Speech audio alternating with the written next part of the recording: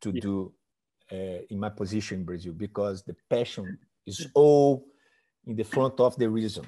Right. So the people all the time think about if the club is the most important thing for me. So the club is more important than my family. Many of the times you can see that. So they treat the decisions, they treat the games like a religion, like it's the most important thing that I have in my life. So Palmeiras must win, Cruzeiro must win. And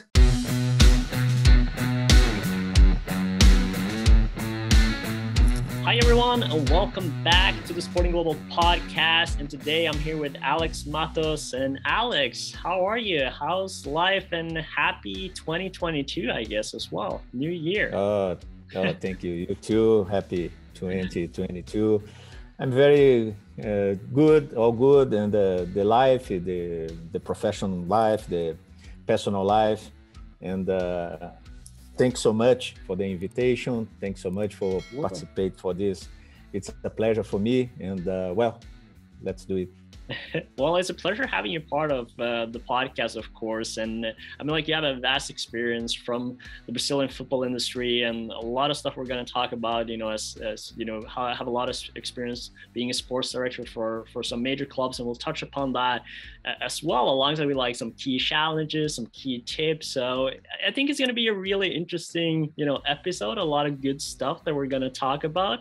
And I'm just, you know, wanted to take us a little bit back to how your journey, you know, in the sport industry started. Like, take us a little bit through how it all began and like sort of like what you've been through in your career.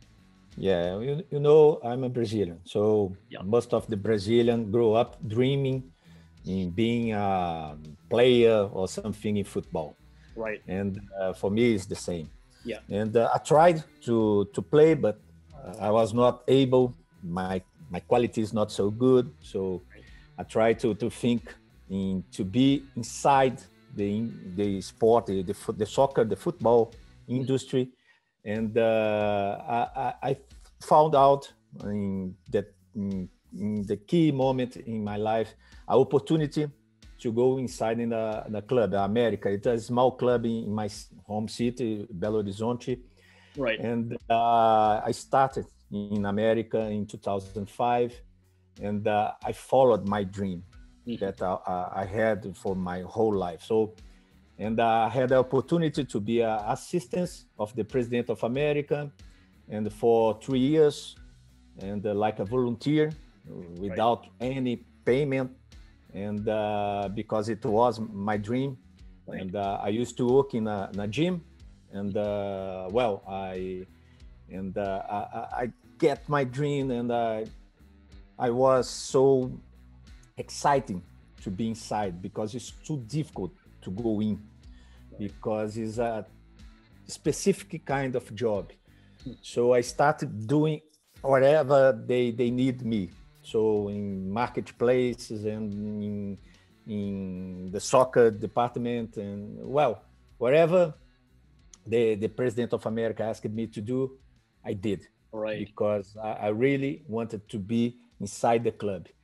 And after 1 year, 2 years, like I told you, like a volunteer, I could show them that I was prepared to be inside in the soccer department. Right. And I started like a sport director, because the situation in America was so bad, especially financial problems. Right. And I could be at the exactly time, and they need a person to do the job, like a volunteer, like to was my dream. So I could really be blessed for God to get this opportunity. Right. Oh, it makes a lot of sense. And I think it was important too that you talked a little bit about, starting volunteering, and sort of like, okay, whatever you need me to do, I'll do it, right? Because I want to be part of this. This is what I want to do. Yes. And I think that's a very important step, and sort of like showcasing, what that leads to. But so after America, after working for America, like just what was your journey after that? And sort of like where you are Yeah, up until I this. stayed there for 7 years. It was like a school, a really school, because as I told you, I had to run through all departments of the club, so I could learn for all the things that we need in the future. Right. And after 7 years, I took a decision to go out from America, not the football industry, but for America, because I was so tired. And 7 years, and we got all the goals that we dreamed together, me and the president of that time. Yeah. And we started in the second division of the state, and 7 years after, we were in the first division, the national division. So nice. Was a big step for the America, big goal that we dreamed, and we got it. So, and after that, I told him that I need to new challenges. Actually, I didn't know where, but I felt that I was need something different. Okay, and I worked so hard to do the right things, to learn.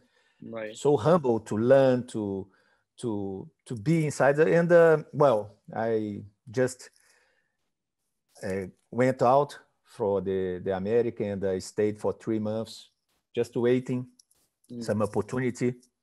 And after 3 months, Cruzeiro, it's another dimension, because it's really a big club in Brazil, the same city. And the president of Cruzeiro, yes, and the president of Cruzeiro invited me to go as a sport director of Cruzeiro. It's a huge new level for me. Right. And, it was so great time. And 3 years, we did, of course, not just me. Right. With a lot of people, many people that participated in this project in Cruzeiro. And we were so grateful to won 2 Brazilian national leagues, and was really a nice time. Oh, I can imagine. And obviously, and Alex, you have a lot of experience, as a sport director, and you mentioned, some of the clubs as Cruzeiro and America, but also, been with the Club Atlético Mineiro and SC Palmeiras. And sorry if I'm saying some of this wrong in the name side, but hopefully no, it's okay. But looking a little bit back, I guess, in a sense, on your journey as a sport director, what have been some of your key highlights, through as a sport director? I guess you can look at it both from like a sport perspective, but also maybe from a business perspective, sort of like separating it a little bit. Yes. Yeah, of course, the big highlights, the key highlights, always in the football clubs, is the titles. Right. Of course, all the people think, the supporters, the journalists, they think about the titles. They want the results. And the result is titles. Now, of course, I have some examples here. I show it. Yes. So all the people think, but actually, in my position, I'm like a management. I'm like a manager of people and process. So for me, the title is the consequence. Of course, the many process that me and other people doing together to get the goal. The goal is the title. Right. And of course, my responsibility is not just take care of the players or the coach or the people around the soccer department. So I have to take care of all things about the department, the communication, how is the field, how is the stadium, so the supporters, so for example, the health department. So all the information come to me, and I have to to flow of the information, make it get all the departments to be a consistent information to get the goal. So right. So difficult to explain, but many things you have to do all the time. And for me, of course, the titles, and in Palmeiras, in Cruzeiro, was the get the self-esteem of the supporters, because both of them, they are so down about the moment and the hard work we put them in so happy level.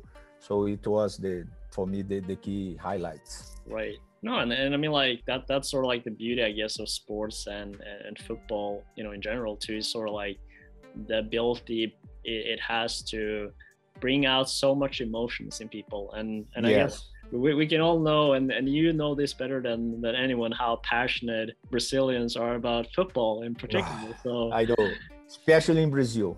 Right. And so you have just like give us a religion. Story. Yeah, like just give us a story on this, on like feeling that passion and sort of like that Brazilian a fan experience. Yes, it's a really challenging to do in my position in Brazil, because the passion is all in the front of the reason. Right. So the people all the time think about if the club is the most important thing for me. So the club is more important than my family. Many of the times you can see that.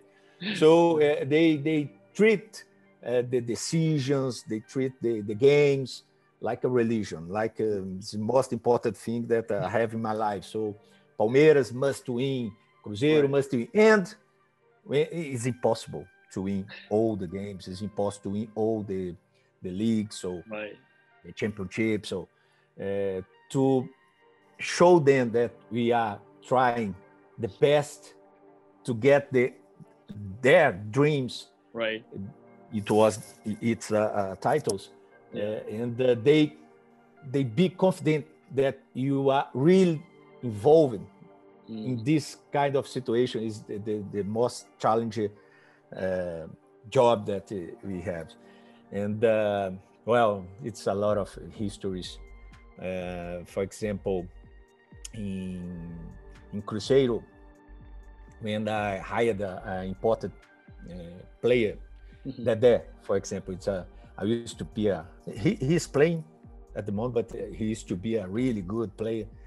And when I hired in Rio de Janeiro, and I come back to Belo Horizonte, and in the airport to like a reception for him. Yeah.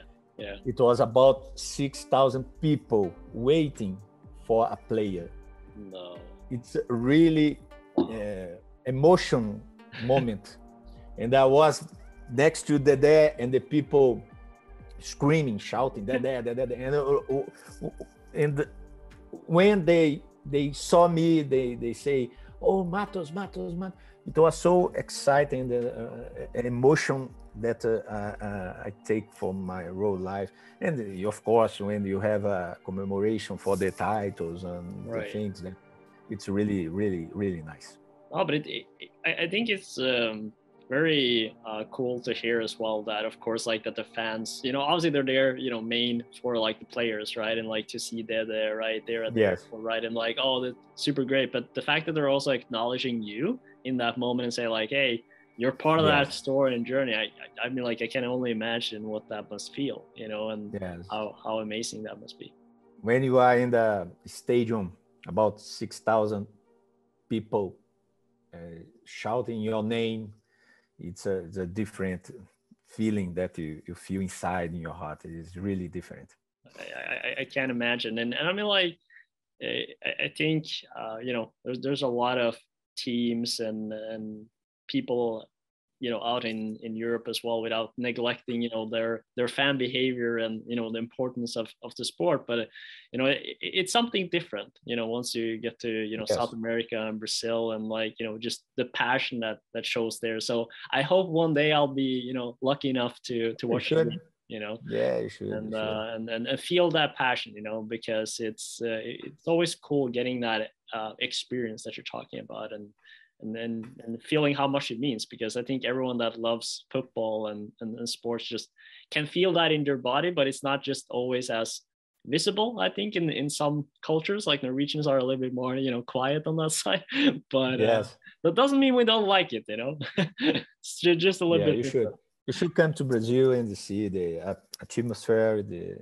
So it's really, really, really nice. And really, you you should go. You should come. We'll make that happen, you know, and in after COVID, Yeah, hopefully. but you know, even in Europe, for example, Italy, Spain, Yeah.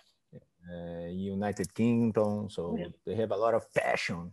100%. In Portugal, they have a lot of passion. Yeah. So in the soccer industry is so big. For me, is the biggest industry, the sports industry in the world. 100%. Is because the passion of the people is insane.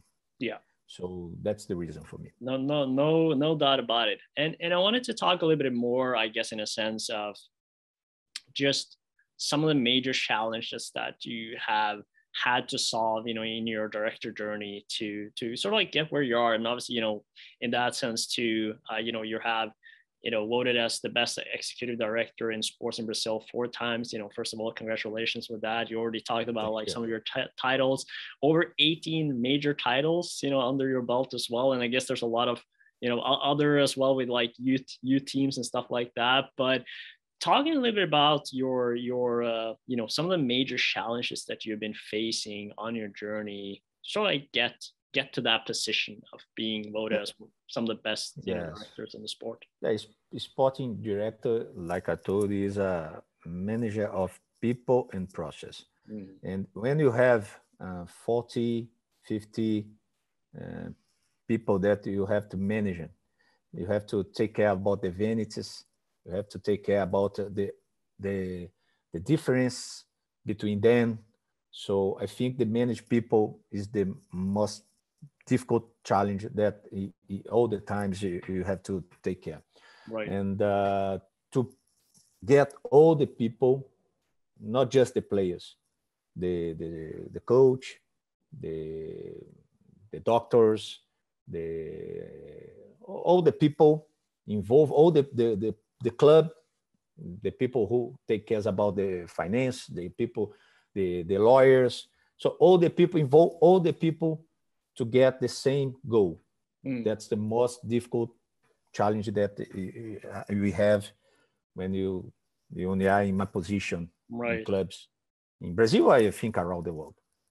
Yeah, and I think, you know, it's important what you're talking about here is that you're involving, you know, the finance, the lawyers, like, you know, Yes. those people that maybe are not so actively involved in the, you know, Important. the game, right, and in the sports, and that they know that, okay, your work and the work that you're doing is part of reaching that goal of you know, winning the trophy or whatever, you know, the goal that the team has, and understanding the importance of that. And I think Yes, that's a very crucial part. yeah, because all are involved, all the departments are involved Mhm. to get the goal. For Right. example, the finance department, if they don't pay, so you Right. have a problem.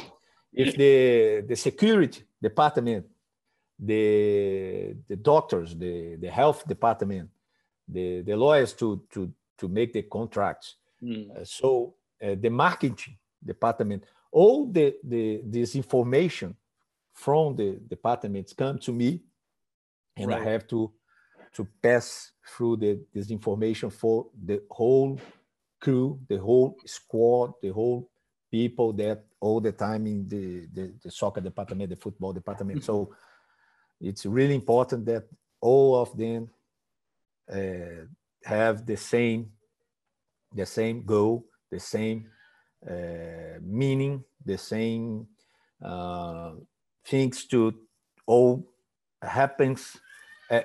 Sorry, the same. How can I say? Goal Yeah. to Yeah. do the best for the players. Can the real star are the players, so they can do their jobs Right. way. Okay. Yeah, no, it makes total sense. And you mentioned a lot about obviously, managing people and processes, right? Which is sort of like you say is your two primary thing. And if Yes. you wanted to dive a little bit into, I guess, the process side of it, like just can you give us some sort of example of like what kind of process are we talking about? Like Yes. just give us an idea of like what you're thinking here, because I think Yeah. for those young people here that are listening and just like, okay, Yes. what do you mean about process, right? What kind of process are we talking about? Yeah, you have a many kind of process Yeah. in the football department. For example, to hire a player. Right. How can I hire a player? You have to actually have the process to do that. For example, the first step is come from the coach, okay? Right. The technical department. They ask me striker, for example. Right. And after that, you have many people that analyze all the history of the striker. Okay, how he's playing now, how much it costs, all the things. And then the sport director do the business, asking if I can buy him, how much is, and I have to talk to the finance department. Right. And after that, all the things good. I have to talk to health department, the exams. So after that, you have to sign. I have to talk to the CEO, and after that, I have to sign and tell the president or the owner. In Brazil, we have a president. We don't have an owner in most of the clubs. Right. Are public association. Yep. So I have to ask the president to sign, and so you have all the process to get a new player. Right. For example, the youth academy. How a young player, 9, 10 years old, go through all the process to be one day a professional, to be in your first team. Right. It's a long time. It's a long period. So it's a 10 years. So you have to make your process to this formation of this guy. So physical, technical, intellectual, and all the steps to one day maybe this player that comes that started his career in that club, 9 years old, one day become a star of your project. I don't know. So you have many process that you have to really maintain all the process to get this. So two examples that I can tell you. Yeah, and I think it's just like showcases again like the involvement of the other departments, like how like each department is so crucial. Just again, like as you were saying, like okay, we need a player, but understanding it's not just the conversation between I guess like the coaches and then you and then that's it. It's all these extra involvement for like as you say, contract, the negotiation, the analytics, what is this process. Right. All the time, process, all the time. So the key is the process. Right. All the time when I was teaching some lessons for the students in CBF Academy and football university in Brazil. Yeah. I tell the people, look after all the process. That's the key. That's the key. Right. If you have the process, the chance that you make a mistake is really lowest than when you think just in passion or things like that. So keep your eyes in the process. Yeah, it makes total sense. It's a great advice. And I wanted to dive a little bit more into your your work here as an instructor, as you were saying, like working as an instructor for some of the upcoming sports leaders, in Brazil through the CBF Academy, as you mentioned, and the Universidade de Football. And I wanted to if you could lay out, I guess, besides, trying to get an awareness of the processes and understanding that, what are some of the key requirements that these upcoming leaders will need to possess? Like, what are some of the skills that they need to have in place? For me, the most important is the resilience. Okay, because we are talking about in this time, you have many challenges that you face all the time. The Right. players, the process, the flow of information. So you have to communicate to your supporters. You have to help the players to be good for their jobs. So you have to ask the marketing department to do or to not do some kind of marketing in that time. So resilience and to know that we work in a passion job. So it's impossible if you don't think about the passion. It's impossible. Just I have to all the times make my decision by reason. It's impossible. You must think what your client want, and your client is the support. They are all passion. Right. So I think 25% of your decision you must be in the other person, the supporters. So that's the difficult. So you must be resilient to make the decision all the time. And I guess like, just talking about decisions that, and that's literally like a quarter of your decisions, like goes based on, what the supporters kind of want and what do you think is best for the supporters. And I guess like that leads to like, I guess in a sense, what are some of the examples of those kind of decisions where I guess the voice of and the voice of the fan and sort of like what they're thinking is so important. Like what are some examples you can bring up? For example, when you have an offer for a star, idol, and you have to make a decision to sell him or not. How is the size of the impact in your project? Right.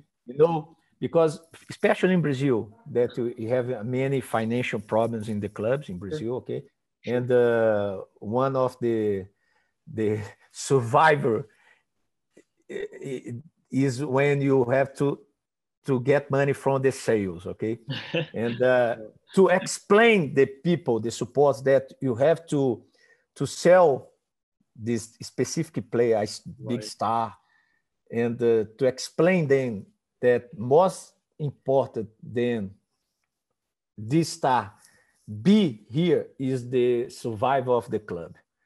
So this is a typical example that you have to think, well, how is the size of the impact in my clients, in my supporters? So I have to think how much is cost for me. Yeah, so it's not just that's one example that I have to think like them to make the decision.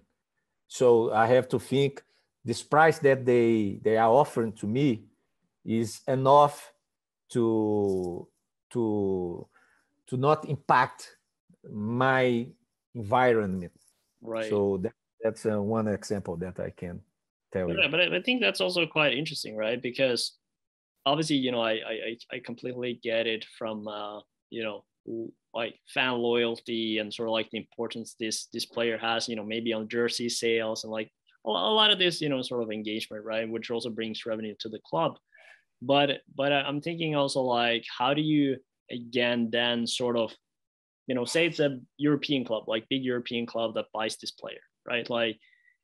Like how do you essentially then sort of, I guess in a sense, come on the table and say like, well, it helps the player and sort of like the reputation of the club too, in a sense where, okay, if we develop these kind of, young, talented superstars to go abroad, that looks good on the club too, in a sense. So, that's sort of like, I guess, the Brazilian support don't think that.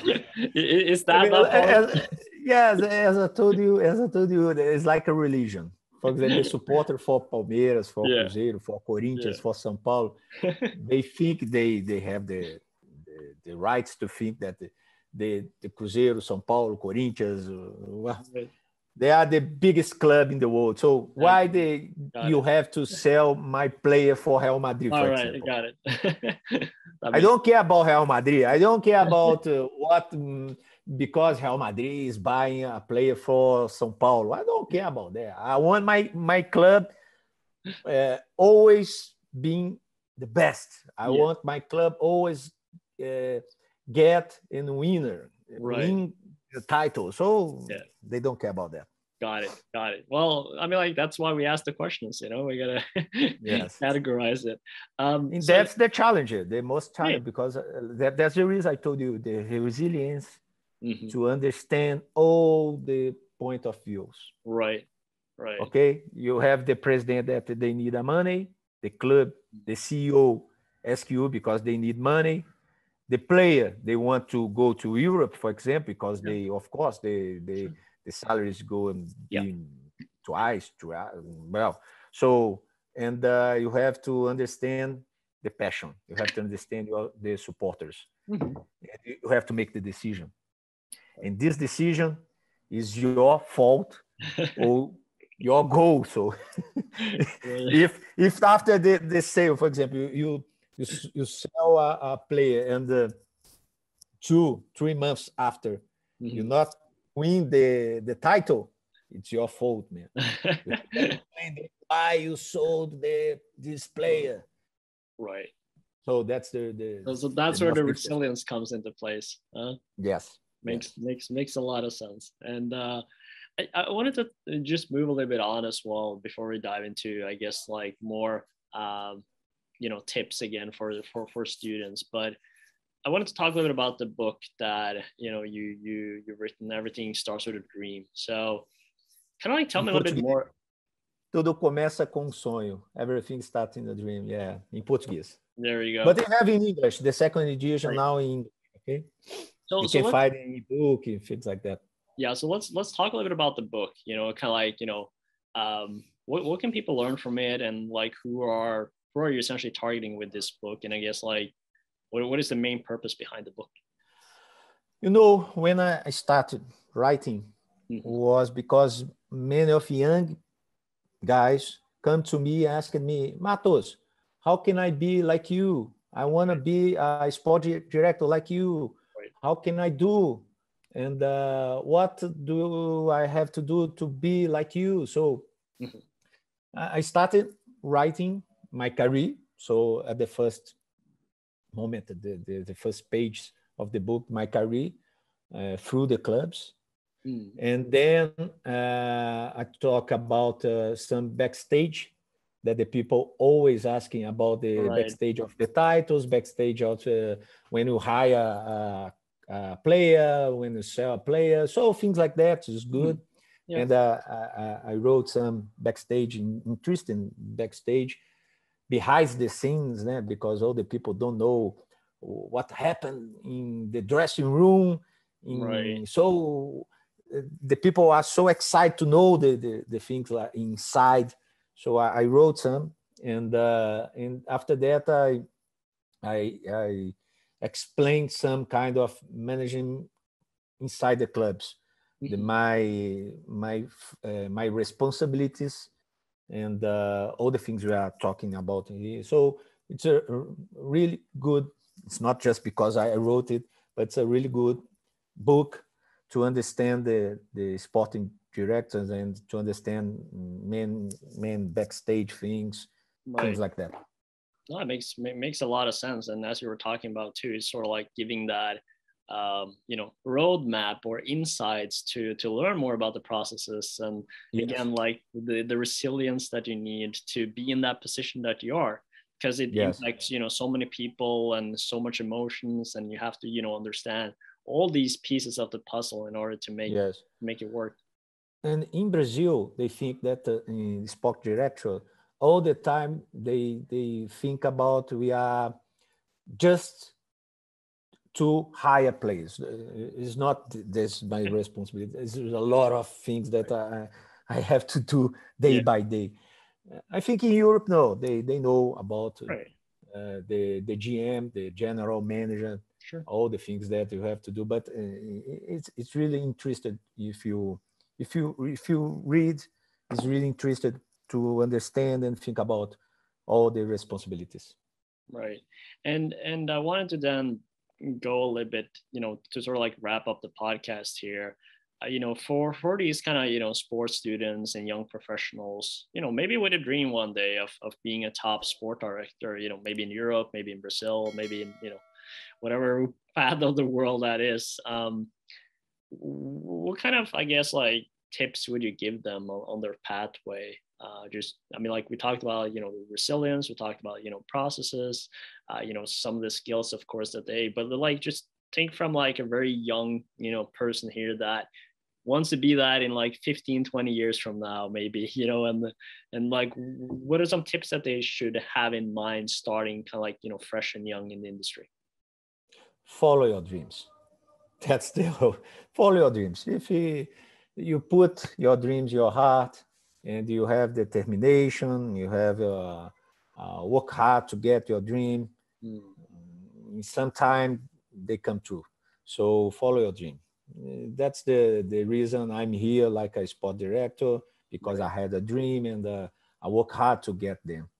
Absolutely. I get my dream. So I think that's the main important thing that I can tell the young people. And all the times I tell the young people here in Brazil, in wherever I am. So I think you have to you have to be strong with yourself to get your dream. So work hard, never give up. You have many stones that you have to take out of but you must to work hard, and someday you will get it. And it's so pleasure when you get, and that's what I have most important for me. Follow your dream. Yes. It's a perfect way to wrap up this podcast, I think, Alex. And I wanted to thank you, once again for taking the time for, sharing a piece, of your journey and a story. And I think we could touch upon a lot of these stories that you have, and maybe we have to do like, another podcast, sometime down the road here. And it's a pleasure. And maybe do like a full, I don't know, maybe we could do like even like table with a few like sports directors, and just share like some good stories. I think it would be a lot of fun. Get that backside story. Okay. Let's do that. Awesome. And yeah, to sort of like finish up here, I do have a tradition that we're doing here usually on the Sporting Global podcast, and so I have to learn you a little bit of Norwegian, actually. Okay. That's it. It's good. It's gonna be fine. It's gonna be fine. But so with every video we do, we always finish with "Vi snakkes," which means "see you later" in Norwegian. Vi snakkes. There you go. It's easy. You see? Perfect. Okay. Norwegian is now you in Portuguese now. Até a próxima. You say até a próxima. Até a próxima. You speak Portuguese. All right. Thank you so much, Alex. I really appreciate it. And we'll talk very soon. And for those of you that have been here all the way at the end, make sure to like the video if you haven't, subscribe as well, and make sure to sign up at sportingglobal.com to connect with Alex, to like find great opportunities and start your career in the sport industry. All right. Thank you so much, Alex, and we'll talk soon. Thank you.